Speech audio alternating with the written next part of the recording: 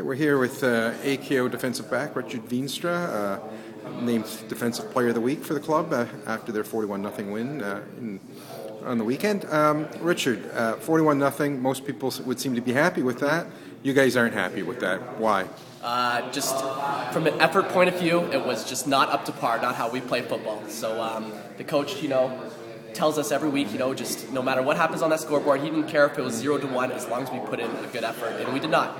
We gave up too many yards on the ground defensively and not enough consistent offensively. So, just talk about the difficulties of keeping the emotional intensity up in a long season, especially when you have 2 weeks where you were playing teams that you were heavily favored to beat.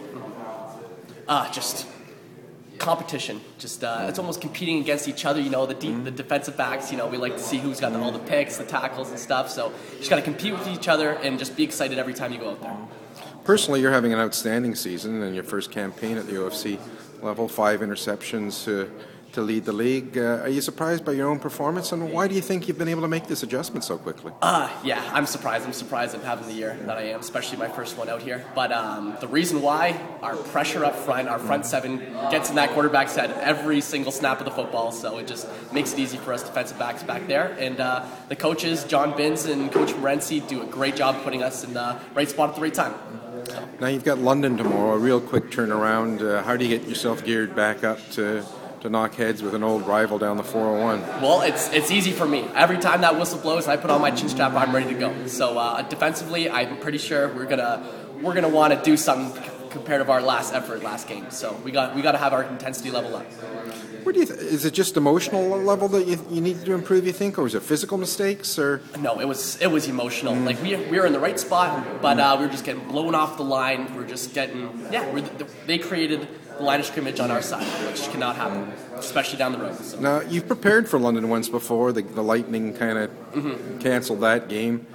Just talk a little bit about London, because you've actually physically played them a little bit, and instead of just looking at film. Yeah, well, they got a young quarterback, and they got a couple really good running backs. They have a very methodical offense, pretty standard, high formation, tackle running, play action, So it's not anything that we haven't seen before. So.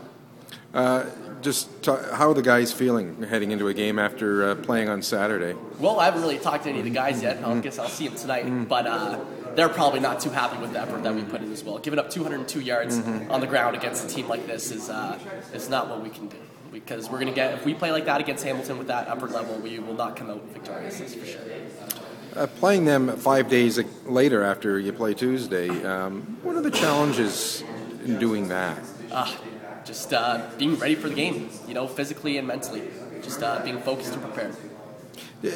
Was it almost inevitable that you were going to have one of these kind of down games in this season, especially since you have been on a roll and that you had played so well the week before? Yeah, for sure. With every team, you need that. You really need that kick in the butt before the playoffs, because I was with the Essex Ravens before, and we went 8-0 in the regular season and then lost the first round of the playoffs. We weren't battle tested enough, I guess. Why do you think you guys will be able to get the intensity pumped up again tomorrow? Veterans on our team. They do a great job of doing it, and just the coaching staff will get us ready.